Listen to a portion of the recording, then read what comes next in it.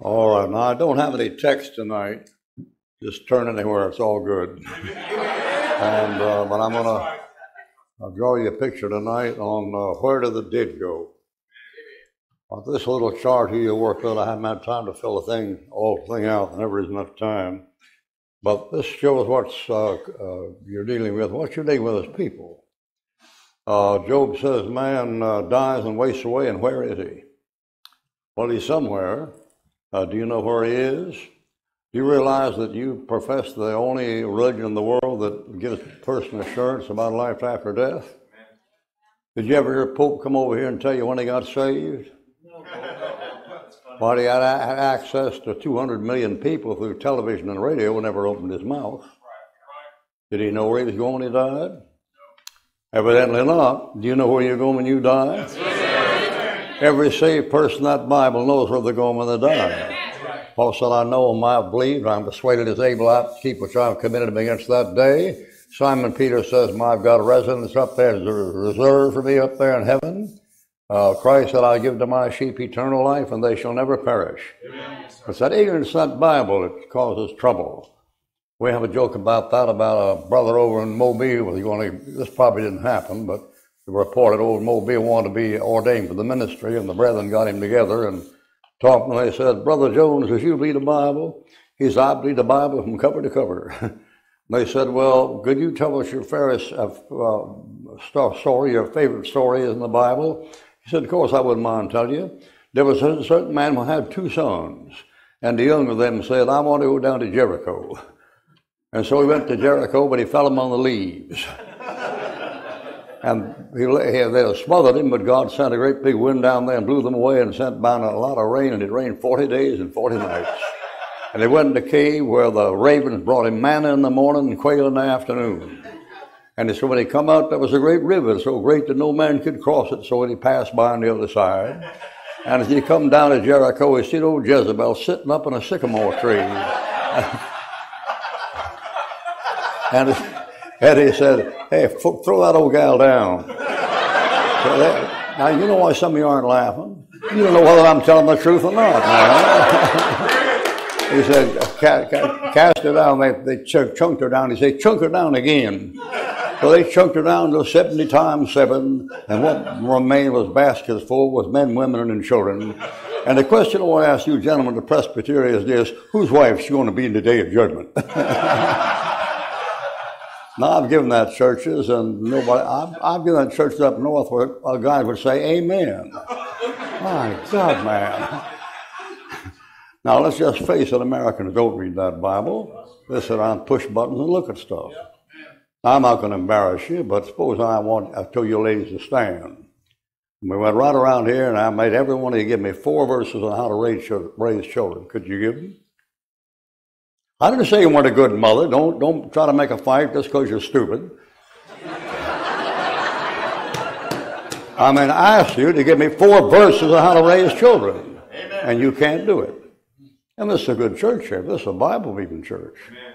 Well, my people, they've been exposed to the Bible. Boy, they've had everything that is in it about 25 times. But if I had you men stand up, give me 4 verses of what the Bible says about sports. You couldn't do it. You don't, well, I believe it, yeah, but what did God say about it? You ain't got an idea in this world. The average Christian handles the Bible just like an unsaved atheist does. You don't know what he said. Now, it's so quiet now you can hear. I say.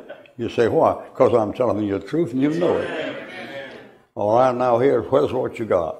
You got Christ dying on the cross for your sins, and you sang about it here tonight and sang good about it. And it was you he's singing about. Now, what are you? He says in 1 Thessalonians, I pray God your whole spirit, soul, and body be preserved blameless on the coming of our Lord Jesus Christ. Faithfully he that calls you who will do it.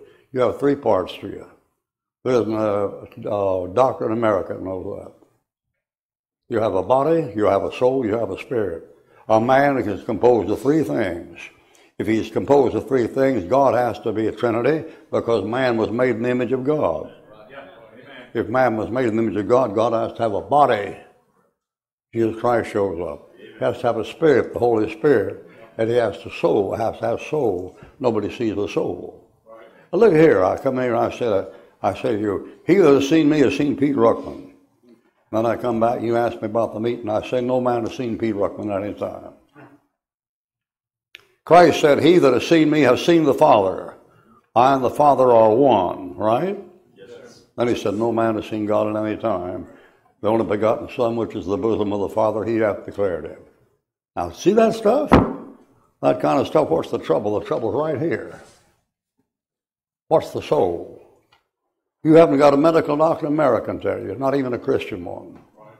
You read all of the best notes by Brother Schofield, he's a good one, and Larkin, he's a good one, and Bullinger, he's a good one. They never found it. You know what the Greek said? It said like a ping pong ball, or like a bead, or like a marble in your head somewhere, or your left ventricle of your heart, and when you die, it came out of your mouth. That's not your soul. You know that Bible says in one place, it says the rich man was in hell and lifted up his eyes. Why, his physical eyes are up in the grave. What's he doing with eyes down there?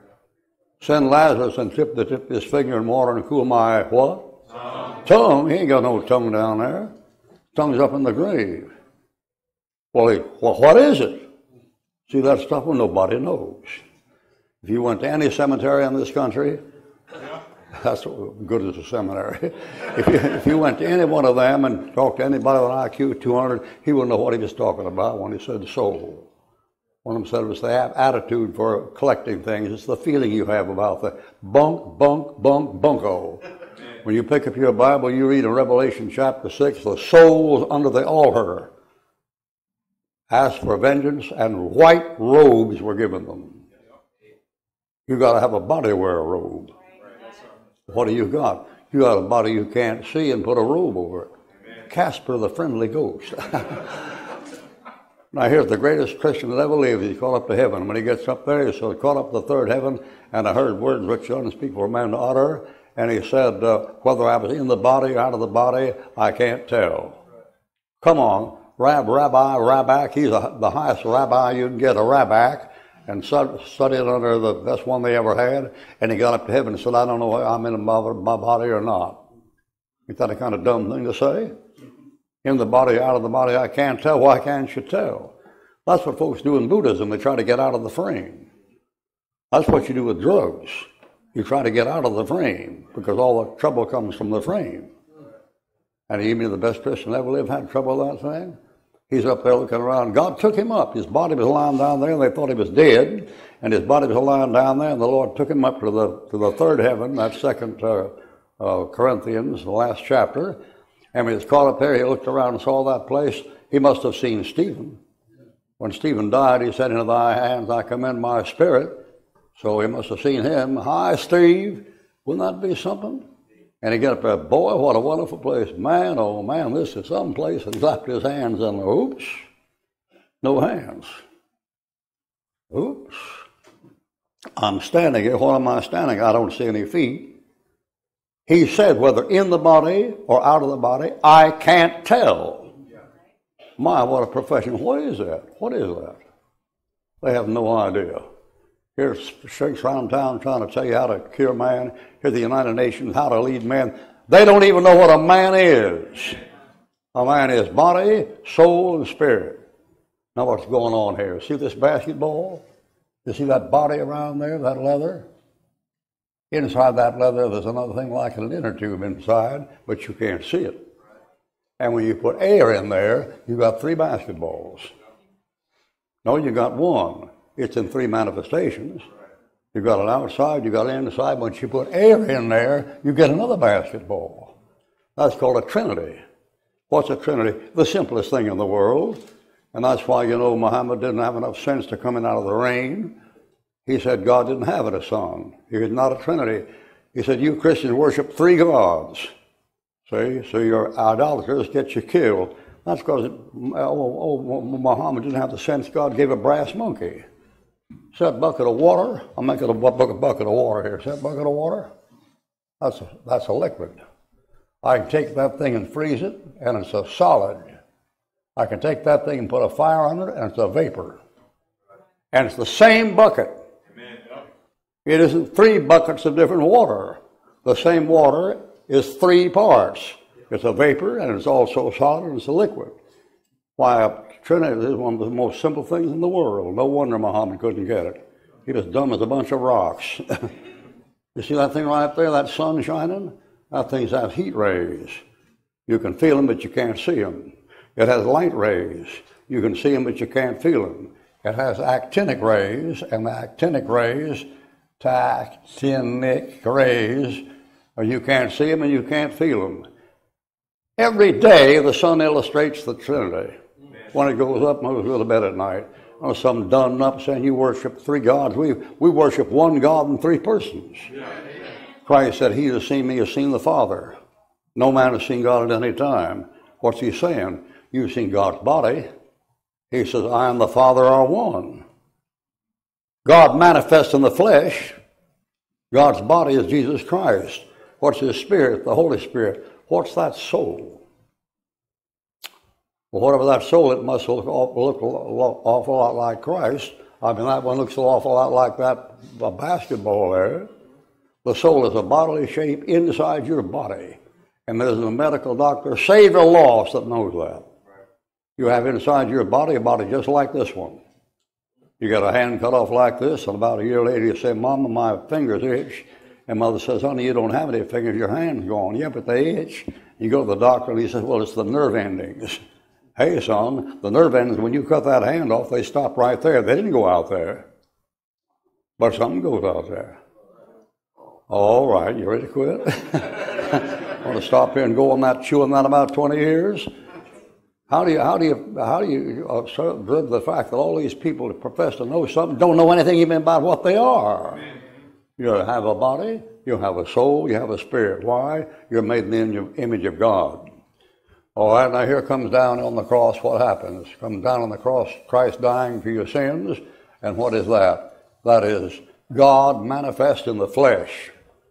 I sure am glad he came down and became a man for a while. Amen. Because if he didn't, I couldn't have any fellowship with him. Right. Tell me something, what do you have in common with somebody who can make a universe? What would you talk about? Tea party or something when you sat down? You can't imagine it. In something in common with God. I've got nothing in common with God. He's perfect, I'm not. He's sinless, I'm not. He made the universe, so I couldn't make a sand pile. I mean, if he hadn't come down as a man, I never could know anything about him. Or you ones. But down he came, and then when he came down, he assumed the body, and he said, if you've seen me, you've seen God the Father. But you've never really seen God the Father. That's inside, like that basketball. You can't see it. All right, Christ died on the cross for your sin, was buried. The 3rd day he rose again from the dead according to the Scripture. And there, what you need to study in your Bible and know what you need to know. And I'm just going to make a silhouette. I don't have time to put out the chalk people, so I'll just make a shadow here of a man like that. And I'll pretend the shadow of this fellow here is a picture of an unsaved man in the Old Testament. And I'll put a red one over here to show that he's an Old Testament saint who believed in the blood of the Lamb and offered the sacrifice down at the temple and was under the blood. When you talk about salvation over here, you never talk about it like it is over here. Amen. You know what Solomon says? He says, fear God and keep his commandments, for this is the whole duty of man. That's not the gospel. Right. Fear God and keep his commandments. That's works. That's Old Testament. So you have a combination of works and faith in the Old Testament. And there isn't a Baptist that believes that. The Baptists think you're all saved the same way in both Testaments. Now let me show you how stupid that is. A young man comes to Jesus and said, what good master, what must I do to inherit eternal life? What does he say? Believe in the Lord Jesus Christ and thou shalt be saved? No, so he says, you know the commandments. Now see that stuff? That stuff just goes on and on and on. When Ruckman points it out, oh, Ruckmanite heretic, shut your mouth. Your problem is that book. That's your problem. James says, you see how a man is justified by works and not by faith only, referring to what? Rahab back in the Old Testament, Abraham back in the Old Testament. See that stuff? All right, now you should know where you're going when you die, and if you don't, there's something wrong with what you're doing.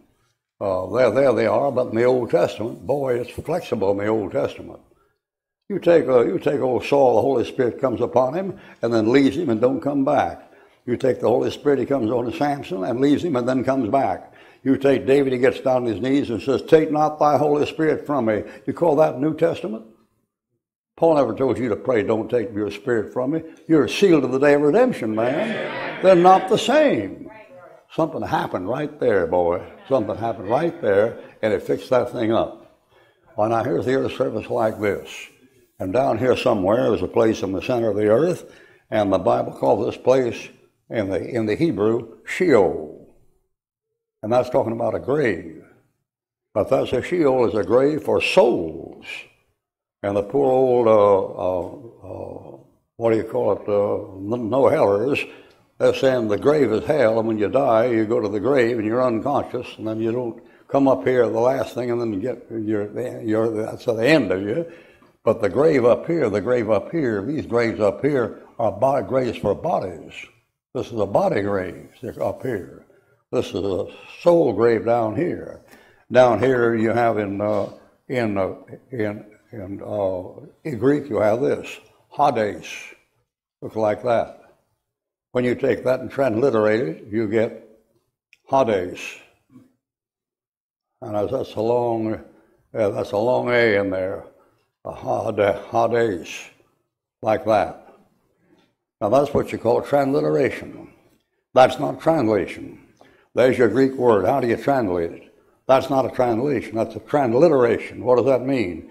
I mean, you take a foreign word and then put the English letters down that match the sound of the word, but you don't translate it. How do you translate that thing? Hades. Maybe you can make an E to make it look better. Yes, Hades, like that.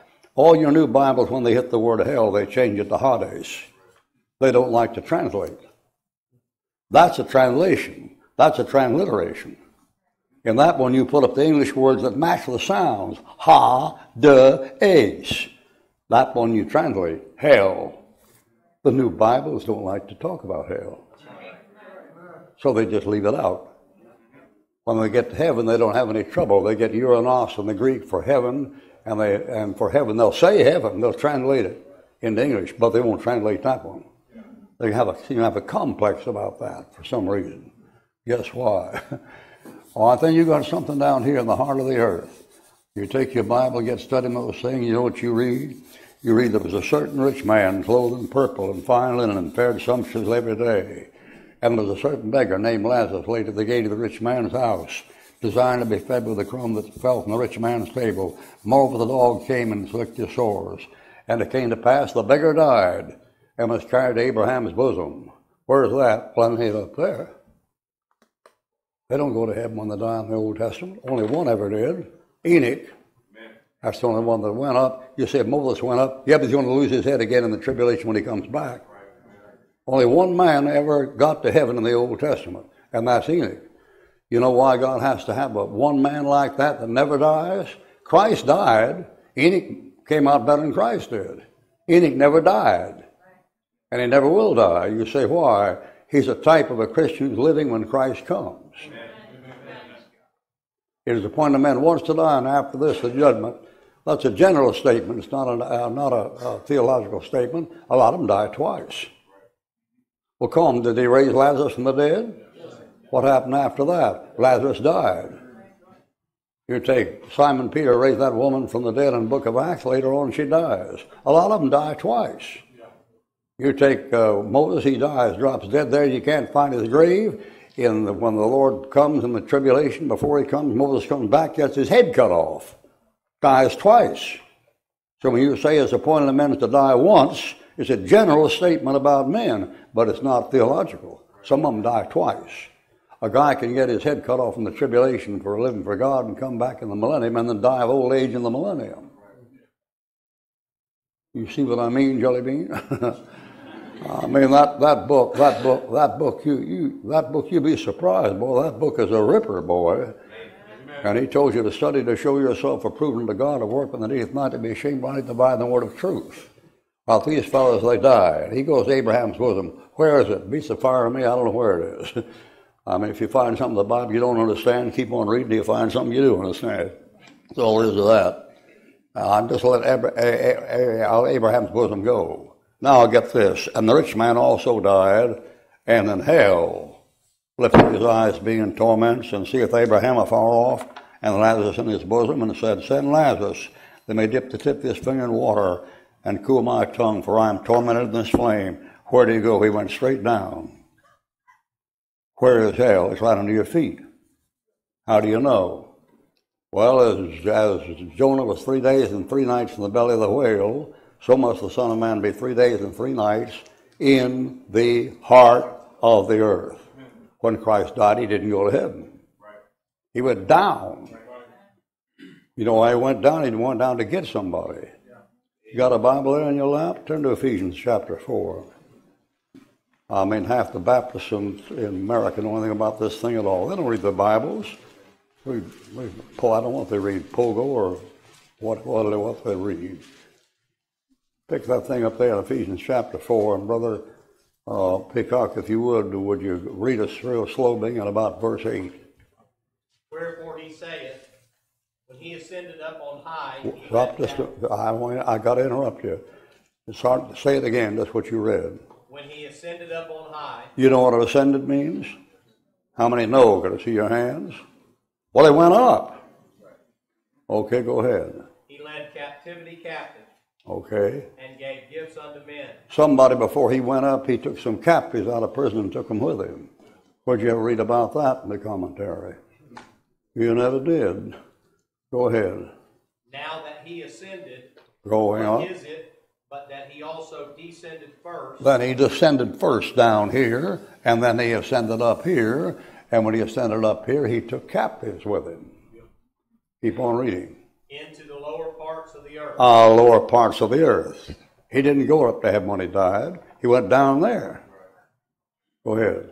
He that descended He went down. Is the same also that ascended. Went up. Up far above all heaven. There you go. That he might fill all things. Now you got that down? You hear nothing about that. It's a jailbreak. They're in captive, and he comes and turns the captives loose. What are they doing? They're down here.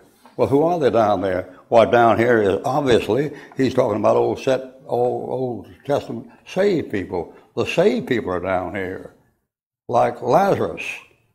And he saw Lazarus afar off and said, Send Lazarus, let me dip his finger in water and cool my tongue, for I am tormented in this flame. And he said, Son, now thy time receives good thy things, and Lazarus evil. Now he is comforted, now art tormented, and beside that there's a great gulf between us, so that they would come here, can't come to here, and those that are here can't come to there. Now that's what you're reading in the King James Bible. And that is the absolute truth, and the fact that 90% of the fellows don't recognize it is immaterial. Amen. Just put them all in the wastebasket and forget them. What this thing down here is called paradise, and the Jews call it Abraham's bosom. They call it Abraham's bosom because that's where Abraham went when he died. Paradise is like that in the Old Testament. And when a fellow dies, you know what it says? He was gathered to his forefathers. He was gathered to his It didn't say he went to heaven. He was gathered to his fathers. What's happening? The people are dying in the Old Testament can't get into heaven. What's the matter? Their sins aren't paid for. Amen. Back then, Deuteronomy, the Lord God forgiving, he forgave all kinds of things that'll not take away sin. When Christ shows up, John the Baptist says, Behold the Lamb of God that taketh away the sin of the world. When he gets through, you get up. But till he gets through, you ain't going nowhere but right down there. Look at here, dying thief hanging on the cross. Lord, remember me when you come into your kingdom. Verily, verily, I say unto thee, today shalt thou be with me in where? Paradise. He didn't go to heaven, he went to paradise. It's right there. Like that. That day, this day going to be that day Christ died. And the thief did after that, and they met down here. So what he did was come down through here and go through here and go through here and then come up there. Work on that one a while. If he went through here, he had to open the door to get in there, and if he had to go out of here, he had a door to get out. So when he shows up in the book of Revelation, he says, I'm the Son of Man, I was dead, and I'm alive, and have the keys of death and hell. So he's the keeper of the keys. You know, those keys occur on the papal flag in Rome. Like he's got the keys to heaven and hell, the Pope's got them. No, he don't. Right. You know, years ago when Martin Luther King was coming down here and the Catholics were coming around trying to get converts, they'd made the mistake of taking a little black boy there, been a Baptist deacon for about 40 years, and they said, "What church you belong?" He said, "I was a Baptist." They said, "Well, you belong to the wrong church. You ought to belong to the church that has the keys." Jesus gave the keys to Simon Peter. He said, "Shucks, boys, I don't need them keys. I got the dope." Amen, brother. Amen. I don't know for fool cotton picking keys. I got the door, man. All right, now what did he do? He went down here and preached to the souls in prison. That's in the 1 Peter. Then it says, "For this cause was the gospel preached to them that are dead, they might be judged according." That's in 1 Peter. And nobody picks it up. He steps over here and says, "You fellas waiting for the hot squad? You're going to ride the lightning?" And they say, "Yes, all right, it's going to such and such a date. See you around." Off he goes. And he steps over here and says, "You fellas been waiting for a lamb to show up?" Yes, and they say, "Yes." He said, "Oh, I'm it. Let's go, boys." And he empties the place. Amen. I tell the guy in the prison all the time, I say, if you're saved, man, don't have to worry about trying to get your way through the concertina barbed wire outside there. If you're saved, you're going straight through that ceiling without bumping your head. Amen. I never forget one guy at the big outfit in Florida. What's the big one? Ray. Ray. We talked to that guy, and he was a saved fella. And he said, "I sure want to thank you for bringing these chick tracts in here, because we ain't allowed to bring them in. You slip them in, I get them to my patients up there in the AIDS ward." And we said, "You work in the AIDS ward?" He said, "Yes, sir." We said, "Isn't that kind of dangerous?" And he said, "You mean I might get home quicker?" My people don't talk like that. What a way to talk, man. Now, there's a Christian boy. You think I might get home quicker? That fellow knows, you know where he knows his home. He's upstairs. He's ready to go there. How about you? Would you like a few more years down here, weeks down here, days down here? Hello. God bless you, brother. All right, now here he comes down like this, and he goes through here like this, and he picks this bunch up here, and your sins are now paid for. On the cross, when he dies on the cross, he says, "It is finished." Now here's a piano. Suppose I made a piano like this thing right here, and I got an axe and hit it a couple of times, and I poured kerosene on it, and gas, set fire to it, kicked the slats out of the bottom, and they say, "What you doing to my piano?" I said, "I'm putting the finishing touches on it." And say, "Well, you fool, it was already finished before you got to it." Well, Christ dies on the cross, and then along you come with your little wood horse. You know, you play like a little boy, you know, when you come in your trough and get him baptized, and then take the sacraments, and then have a Holy Ghost throw, and then a little, you know. Hey, man, the work's done. It's finished. You can't do nothing to it. Man's always trying to do something. Fellow said to me one time, he said, "Ruckman, you ever doubt your salvation?" Yeah, I doubt my salvation sometimes. 64 years of it. I mean, if you could lose your salvation, I'd have lost mine at least 64 times. But I don't do it. You say, "What do you do?" Well, when I doubt my salvation, you say, "How long?" "Oh, maybe about something like 5 seconds or something like that." But you take what it is, it's like this here. I'm trying to find something here to lean on. Well, now you take a thing like this right here. Now, I'm leaning on this. I'm counting on this holding me up. Now, if you take this thing away, I'm going to fall. And truth is not relative. I'm going to fall that way. But you might know I might not take that away. I'm going down this way. Now, suppose I'm like this and right hell below me, like right there. And what am I leaning on? I'm leaning on the finished work of Christ. And about the time I'm here, the devil comes along and said, "Have you been slain in the Spirit?" Unless I don't know about that, but I'm trusting Christ to save me. And said, "Do you talk in tongues?" "No, I don't have time to." "Well, you're going to hell. You've lost your salvation." "Well, if I'm going to hell, I'll see you when you get there. So see you around, buddy." I mean, the devil's going to hell, isn't he? Okay, I'll see you when you get there. The devil says, "Well, how are you sure?" "I'm not sure anything. I'm sure of one thing. I'm staying right here and trusting in what Christ did for me. I ain't going nowhere to pick up nothing." Now, you're counting on something keeping you out of hell, aren't you? Well, you don't want to go to hell, do you? Well, what do you count on keeping you out?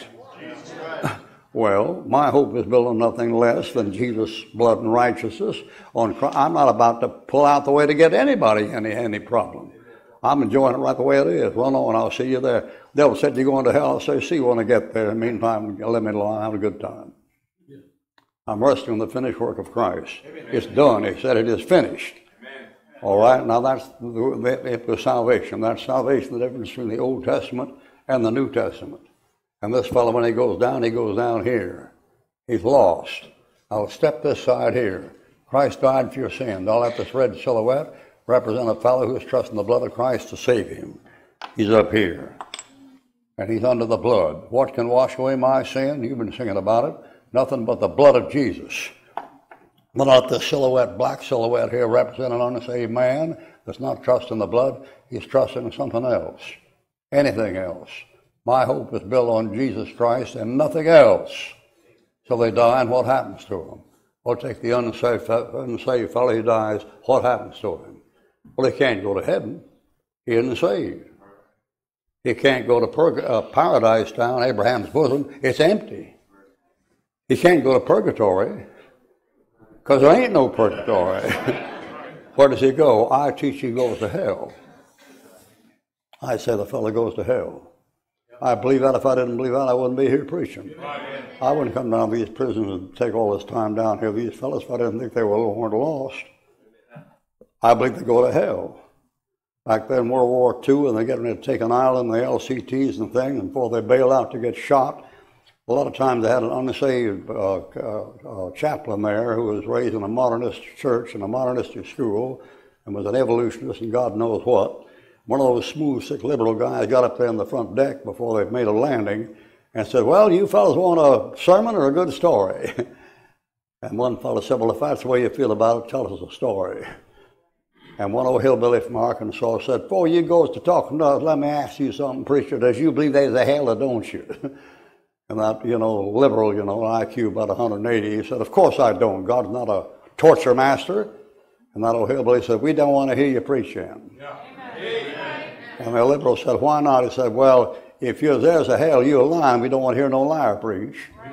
And if there ain't no hell, what would you need us to listen to you preach for? Good question. What did God call Brother Peacock to do? What did he call me to do? He called us to talk. A fool's voice is known by a multitude of words. So Paul said it pleased God by the foolishness of preaching to save them and believe. He called us to talk. And he called us to talk, and we were to talk like men were dead and dying, and when they are, they went to hell. And if they don't go to hell, why should I talk to you about what? The fellow said, well, you preachers, you just tell us what's right and what's wrong and what's good and what's bad. Cut it out, will you? Cut it out, you're breaking my heart. I mean, nobody in this building, 15 years old, doesn't know that if you want to find out if a thing was right or wrong, all you had to do is go home and kneel by your bed and close your eyes and ask the Lord to tell you and show you, and you'd know before you got up. Well, that's what preachers are for. What are preachers for? We're here to make the comfortable miserable and the miserable comfortable. My job is just to keep you torn, upset, to where you can't be at home in this world anymore, and you want to get home. That's it. My little girl said to me one time, she said, Daddy, is your mother still alive? I said, no, honey, she's dead. She said, was she saved? And I said, no, she wasn't saved. We're out in the garden talking, she's about 11 years old. She said, well, is she in hell right now? And I said, yeah, if she died without Christ, she's in hell. And she said, well, is she screaming right now? Now, some of you Southerners don't understand what I'm saying. You'd put your family ahead of God every time. Amen. I'm not that way. When that book says one thing and my mother says something else, my mother's wrong. When that book says one thing and my wife says something else, my wife is wrong. When that book says one thing and I say something different, I'm wrong. And I said, yeah, I guess she's still screaming. You shouldn't have told her, what do you want to have me do, lie to her? See that stuff? Listen, do you think those of us think people are going to hell, do you think we get some kind of sadistic thrill out of telling you that? I don't get any. I'm not talking about people burning. If I saw a cat running along, he's on fire, and I had a bucket of water, I'd throw it on him and cool him off. Oh, but I hate cats. But I wouldn't want to see him burn to death. I'll bet you can't find anybody you hate. Of course, some of you hate pretty good. But I bet you haven't got anybody that you hate enough so you'd like to see him burn forever. Come on now, forever? No, sir. No, sir. Maybe a couple of 100 years, you know. Oh, yeah, man. Oh, yeah. I preached that one time in jail and said that. But you want to see him suffer forever and ever. And I heard a big bass voice in the back say, yes, I would. Pretty mean fella. But he never tried living with a fella burning that long. I wouldn't want to see anybody burn that long. But they go to hell. If I didn't believe that, I'd quit preaching. I was preaching with the No Heller place at one time where I was preaching. I was talking to No Heller, witness to him between services. He's a farmer down there in South Alabama. And we get talking about this and that, and he gave me 10 verses to prove there wasn't any hell, and I gave him 20 to prove there was. And after I got through talking with him and I got nowhere, I finally said to him, I said,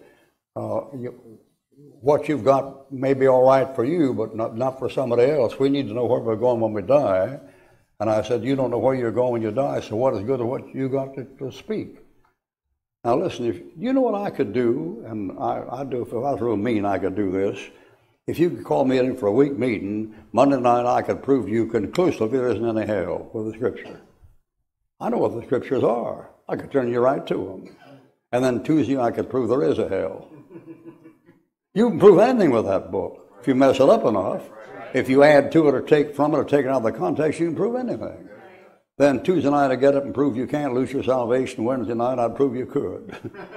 And then Thursday I'd get up and say you ought to go to church on Friday and Saturday like a Seventh-day Adventist, and then prove you ought to go on a Sunday. And then the last night I was there, I'd say, well, have a good day, and go out the door, and just leave them all tore up. I'd say Ruckman's a heretic. I'm the funniest heretic you ever saw.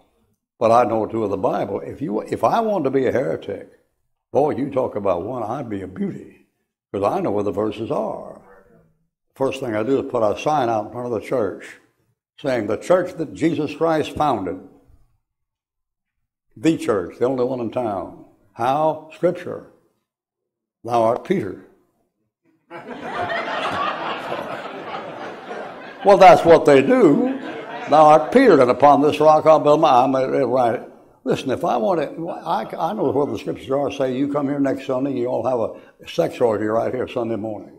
I know exactly where they are. Come to Bethel, that's the house of God, and transgress. That's the Lord commanding you to come to his house, Bethel, and then live like the devil. I want to rob a bank? Nothing to it. The robbers are secure, and that God brings into their hand abundantly. That's in Job. You can prove anything with that thing. If you just take it out of the context, or add to it or take from it, all that kind of business. I think when a fellow dies, an unsaved dies, he goes to hell and he burns. And if I didn't believe that, I wouldn't be talking to you like I talk. Now, if you are saved, there's one thing. The one thing all saved people know. No matter how they differ in their theologies and what they do, there's one thing they all know. If you're saved, you know that you were saved from hell. I don't know how you got messed up with your teaching after that, but if you're saved, you know what you're saved from. And you're saved from hell. And it's your job to warn people about that thing. Or when the fellow dies, he goes to hell, and I believe that. I believe that, and then when the fellow dies, is saved, why, what does he do? He's absent from the body and present with the Lord. Paul says to depart and be with Christ is far better. Anytime you put somebody there on the ground who's saved, their spirit, their soul has left them a long time ago. That inner body has left and gone up before the undertaker ever gets it. And they're in better shape than you are right now. Paul said, I'm in a strait betwixt two, having a desire to depart and be with Christ, which is what? What? Say it again. All right, the ones that went ahead of us, they're far ahead of where you are right now. Paul is kind of a maniac depressive. I mean, he'd say, if I have a twixt two, I have a desire to depart and be with Christ. He's thinking about taking his life. Now, of course, he didn't. But he said, if I had my choice, I'd say, let's go. Of course, he had an advantage over us. He knew where he was going because God let him see it. I always kind of held that against him, you know. All right, now what have we got here? We got a fellow's unsaved. When he dies, he goes to hell. There's a saved fellow. What's he doing? He's trusting Christ to save him. What has Christ has done? He's paid for all the sins ever committed on this earth. He has become sin for us who knew no sin. He has become sin because cursed is he that hangs on a tree. He took my place and the devil's place. As Moses lifted up the serpent in the wilderness, so must the Son of Man be lifted up. He's taken the devil's place. Ladies and gentlemen, he hasn't just borne your sins or paid for your sins. He became sin for us. That's why he's taken time in that garden. If it be thy will, let this cup pass from me. He wasn't trying to get away from the cross. He faced the cross joyfully, but not what happened on the cross. He knew to save you, he had to turn into sin personified to pay for your sins. And that's why he's asking the Father for a way out. And the Father said, that's up to you. And he said, all right then, thy will be done. Do you ever stop thinking what would happen if he hadn't finished that thing? Nobody would ever get to heaven. They'd be down here. I sure am glad he took that cup. I don't have to go down there. I go up there. And there's all kinds of ways you can go, good and bad ways. And the ideal way to die is to go to sleep at night and not wake up in the morning. And if there's terrible ways to die, and I've seen Christians go through them and wondered about it. But some of them, I recall a couple of my church, they've been married 60 years. 60 years. That isn't a golden wedding anniversary. That's a platinum or a platinum. I don't know what kind of, what you call that. 60 years, man, that's a long time. You ought to give that guy a medal for staying married that long. Loving the Lord, believing things, good Christian wife. And one day after church, Sunday morning, children long gone, grandchildren gone, house by themselves. He was laying on the couch, and she was about to do some dishes in the back for a few minutes, and she heard him laughing. He was I think he was about 85, and they'd been married 60 years. And she came in the room, and he's lying on the sofa in the living room laughing. And she said, what are you laughing at? He said, I don't know. I just feel so good. He said, I never felt like this before in my life. She said, well, keep kind of quiet. Went back in, and he laughed. She heard him laugh a little while longer, and then was quiet. And 10 minutes later, she went in there, and he was dead. Gone. Now, boy, that's the way to go. And that way the doctors don't get a cotton-picking dollar. And the hospital's going to pick up 25 cents. That's the way to go like that, boy. If you go like that, that's a good way to go. Oh, boy, my church his daddy was dying, an old-time Methodist preacher, and every now and then he'd kind of recover and then get sick and recover. One day he told his boy, he said, I'm going to go home today, son. And the boy said, well, Daddy, you always been saying that. I'll call the doctor. He said, no use calling him. I'm going today. That's this time for sure. The doctor came over and gave him a shot. Got out there in the backyard under the mimosa tree and drinking iced tea and just shoot the bull.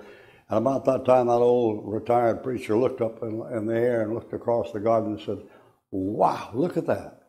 Man, oh man, that's the prettiest room I ever did see in my life. And then he turned to his son and the doctor and said, what made me say that? And his son said, I don't know, Daddy. And he said, well, he said, bye-bye. Well, he's gone. 2 seconds right there. Well, bye-bye. Bam, out he goes. Boy, blessed is the person who can die like that. If I had to go before the Lord came, I always wanted to be shot. That's why, with a guy who knows how to aim, you know. I mean, I want the bullet to go 2 inches below the helmet liner, you know, right in the middle where I get home quick. And when I die, I intend to do a very nasty thing, which probably won't let me get away with, but I would give what they call the Prussian salute. And you probably don't know what the Prussian salute is anymore, and I certainly ain't going to tell you here. But it's not exactly clean, you know. You know what I'd be doing? I'd be saluting the world, and the world was saying, you know, to hell with you, and I'm saying back to hell with you. I don't owe the world anything. I preach in the street in my hometown.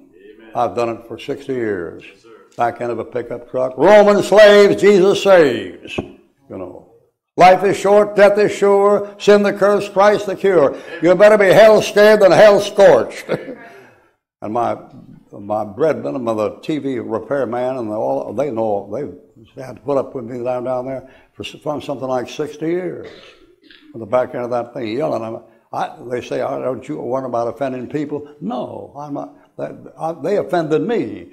I owe them nothing. I don't owe this world anything. All they did was teach me how to do a bunch of dirty stuff and put my soul in hell. I don't owe them anything. Amen. You young people, the young fellows try to smoke and drink and cuss and all that kind of stuff. You don't owe them nothing. Amen. What you owe to somebody is somebody that prayed for you and gave you a tract and tried to get you saved.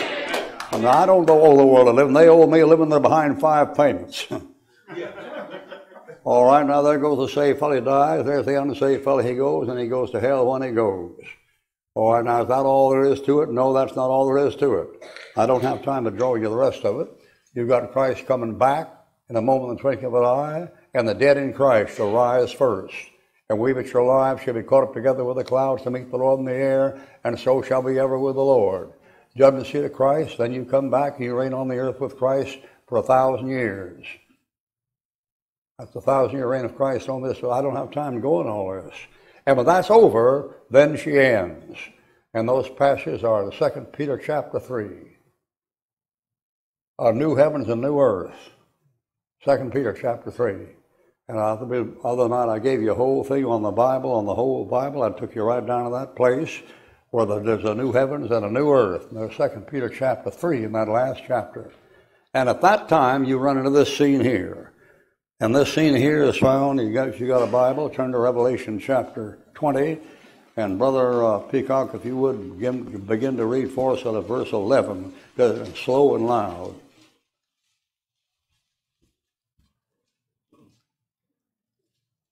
I saw a great white throne, him that sat on it, from whose face the earth and heaven fled away. There was no place for them. And I saw the dead, small and great, stand before God, and the books were opened. Another book was opened, which is the book of life. The dead were judged out of those things which were written in the books according to their works. The sea gave up the dead which were in it. Death and hell delivered up the dead which were in them. They were judged every man according to their works. And death and hell were cast into the lake of fire. This is the second death. Whosoever was not found written in the book of life was cast into the lake of fire. Now you see that thing? That thing ends in a lake of fire. And you know what people say without knowing what they're saying? They say, go jump in the lake. Now, they never say go jump in a pond or jump in a river or jump in an ocean. They say go jump in the lake, because that's what's going to happen. At that then the Lord says, accursed be ye. He said, depart from me. And he said, depart in everlasting darkness and everlasting fire. You go over into a lake of fire. And when Christ comes back at the end of the tribulation, he comes in, he says, cursed be ye, so cursed be those don't accept him. And he says, you're going to be depart to everlasting fire, prepared for the devil and his angels. That's prepared for the devil and his angels. And where he read it said, death and hell were cast into the lake of fire. Did you see that in that passage? That means when you die, you go there, but you don't stay there. That's temporary. Because when that thing takes place, you're called out, and there you get your second chance.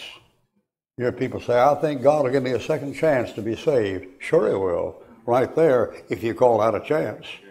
You're going to come down here, and you're going to come up there, and you're going to have the last time you're going to ever see the Lord and prove to him that you ought to get into heaven.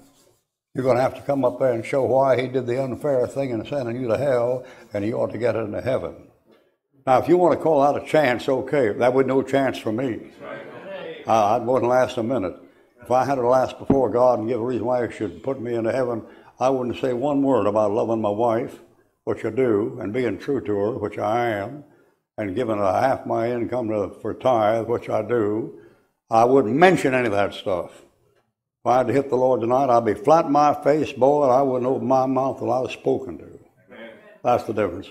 Why, you think Muhammad would scare me? Muhammad going to judge me? Come in, I say, sit over there, you bum. I got more to do to take care of you. If Buddha came over, I'd say, you lazy bum, you went off and left your wife for 30 years and sat under a bow tree, never did a lick of work in your life. Beat it, we got business here. And if Christ came in here right now, I'd be flattening that for my face, boy. I wouldn't say, meow, man. You say, well, I know who I am. You know who you are?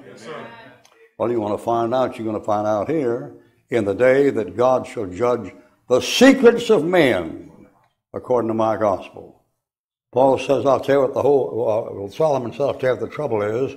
The trouble is, fear God and keep his commandments, for this is the whole duty of man, for God shall bring thee in judgment with every secret thing, whether it be good or whether it be evil. Someday you're going to be out here and you're going to be judged for everything you did. Did what you did in the back seat of the car, everybody in the universe will know all about it. God will take out a movie of what you've done and thought and said since you were 5 years old and show it if you want to see it. If you want to prove what a fine fellow you are, why, if I took your life right now and showed a full color with sound, everything you thought since you were 5 years old, would it be pretty to look at? Why, some of us would get sick and be puking and couldn't look at it.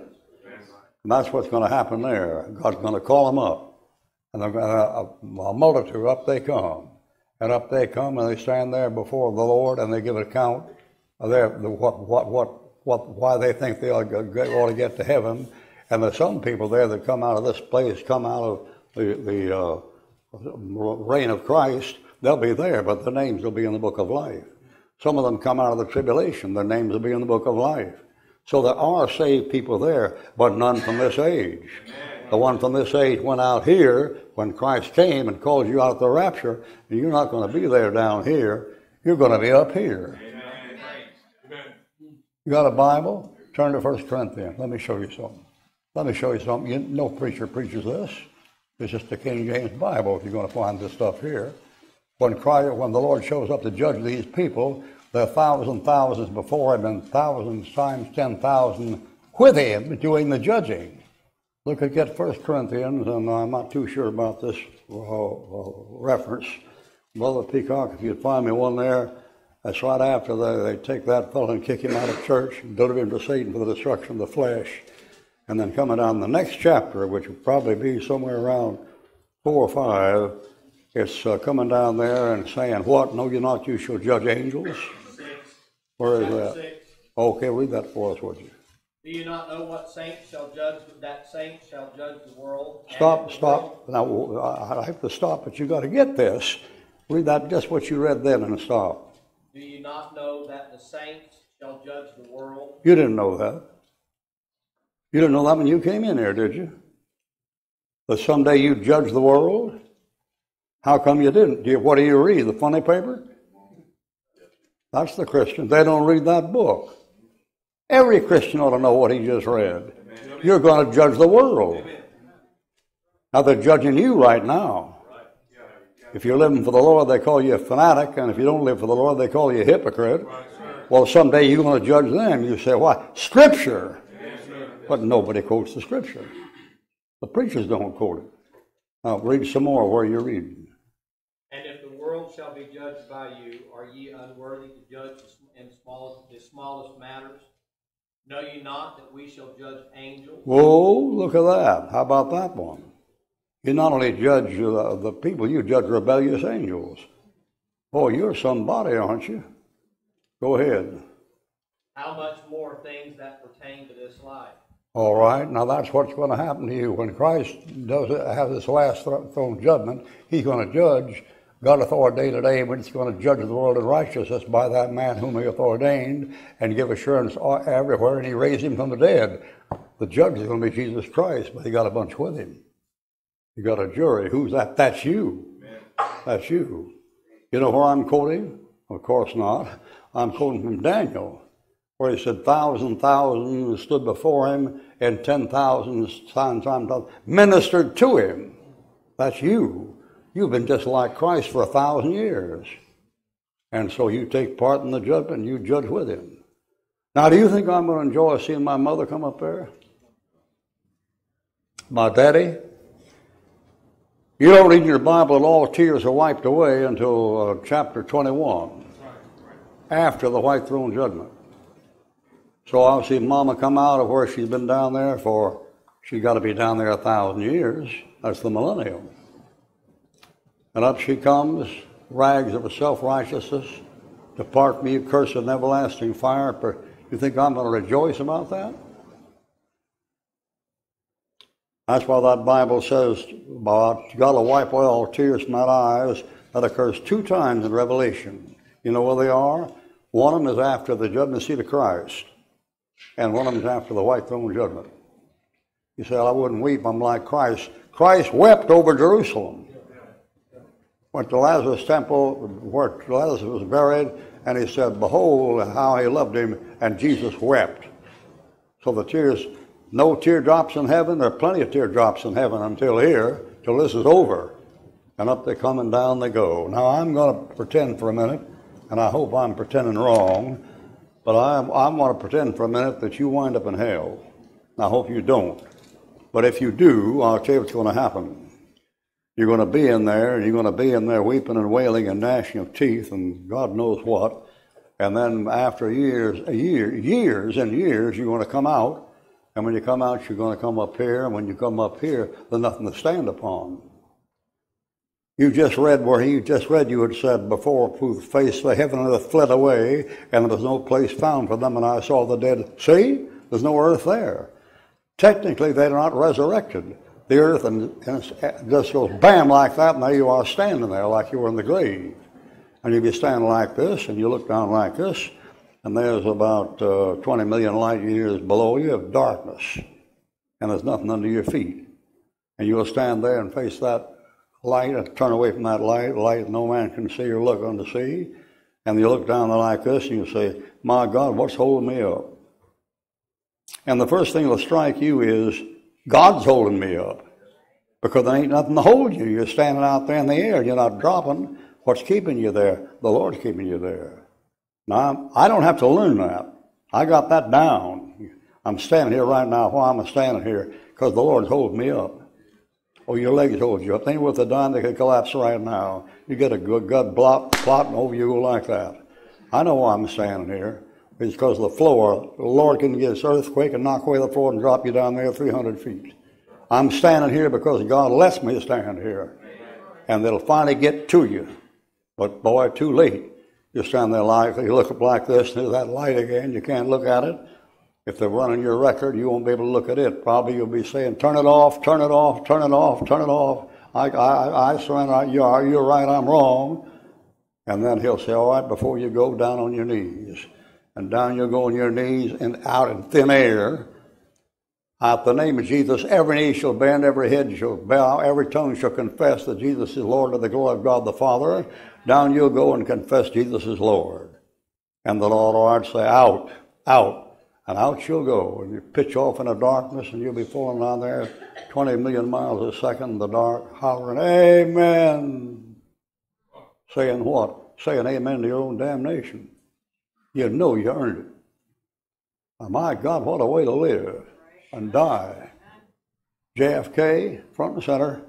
Down you go, boy, speak, sit down, roll over. Oh, yeah, Genghis Khan over here, Napoleon over here, Marilyn Monroe, step this way, Princess Di over this way, down on your knees, sister. You know, some of us dumb preachers that are just preach like I preach and like your pastor preach. You know how many times we fail to win people to Christ? Did you know something? There's going to come a day when we're going to come out on top, and we're going to live to see the conversion of every person we've ever preached to. Amen. I'm going to live to see the day where everybody I've preached to, man, woman, child, black, white, orange, green, partel, every nation, everybody I've ever preached to, converted to my religion. My religion is trust in Jesus Christ. And someday I'm going to see every one of them bow down and say, Jesus is Lord. And no man confesses Jesus is Lord except by the Holy Ghost. We're going to about 1,000 before we get through. Maybe we'll about 1,000 tonight. Maybe you're unsaved and you come through here tonight, and while the weather this thing go out and don't get saved for 10 more years, or don't get saved at all. But I'll tell you one place where I'll see you converted. I'll see you come forward with me sitting right up here watching you. And he'll say, down, boy, and you'll go down. Last one over, the devil, Lucifer, front and center. Over he comes, down, boy. confess. You remember that time back there when you offered me all the kingdoms of this world if I'd just bow down and worship you one time? And the devil will say, yes, sir. Well, I'm taking all the kingdoms. You're going to bow down. You bow. And he'll bow his head and say, Jesus is Lord. And out. And out he goes.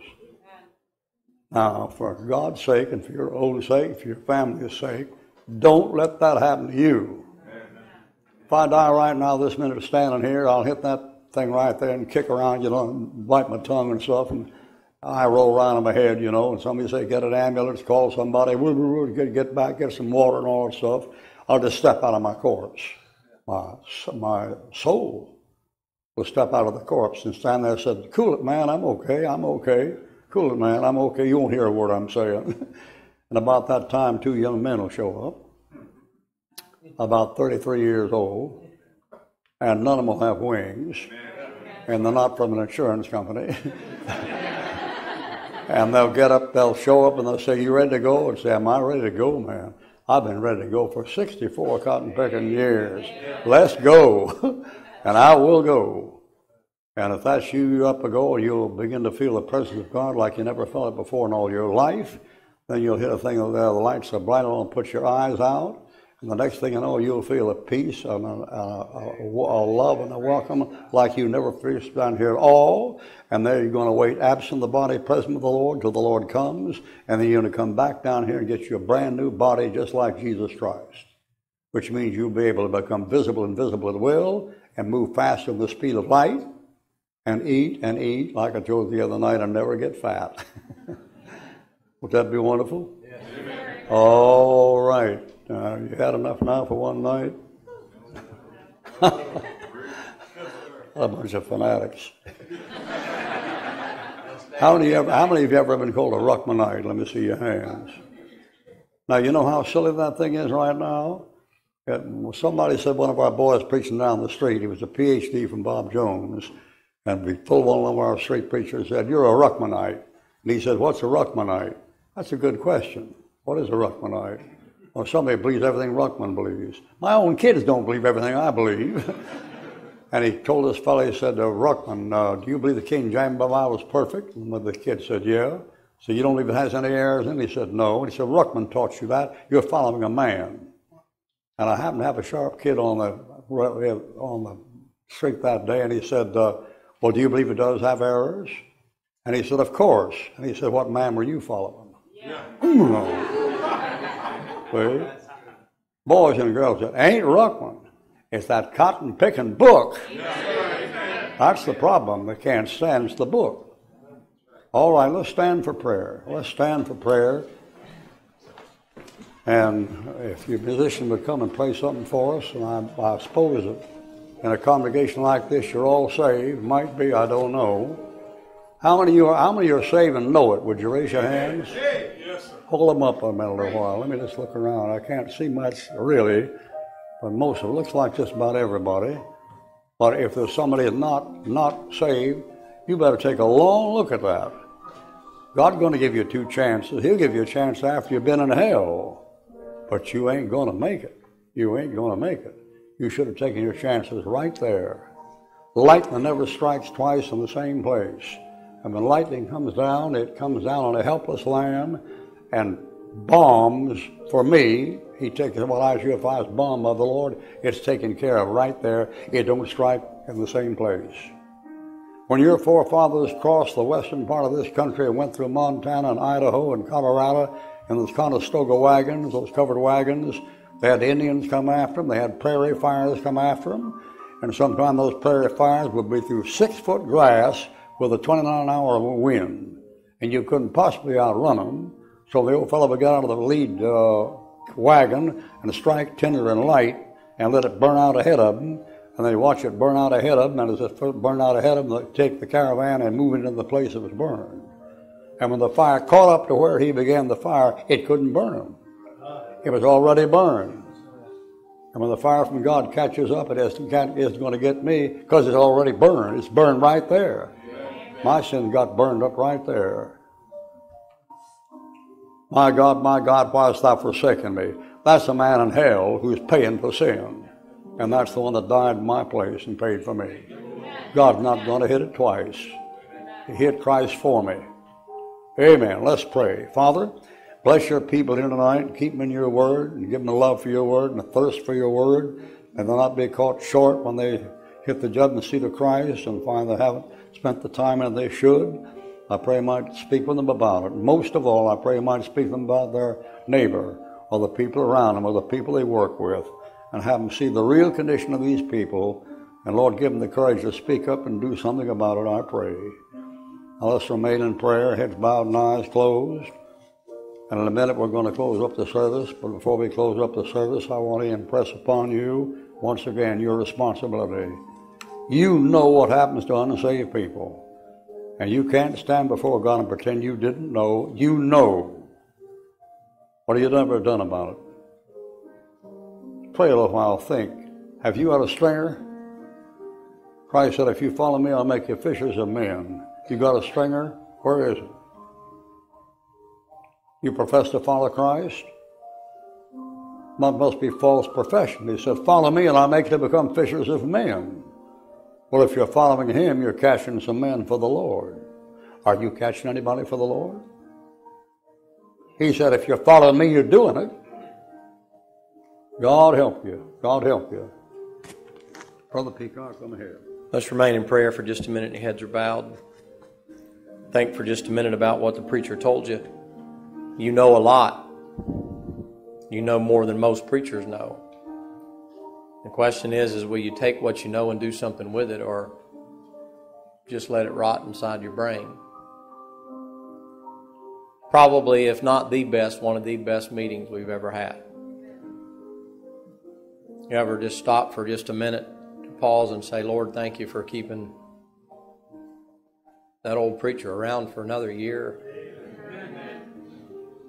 Thank you for letting our church be involved in 208 grown men and women trusting you as their personal Savior.